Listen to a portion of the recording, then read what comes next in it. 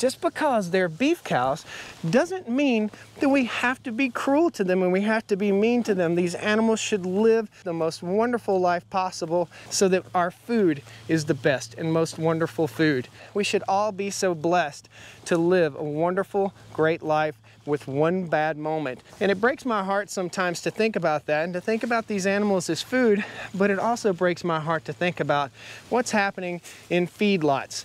Over-medicated animals wading belly deep in manure. If you think that the beef that you're buying in the grocery store is out on grass like this, on pasture, you're dead wrong, guys.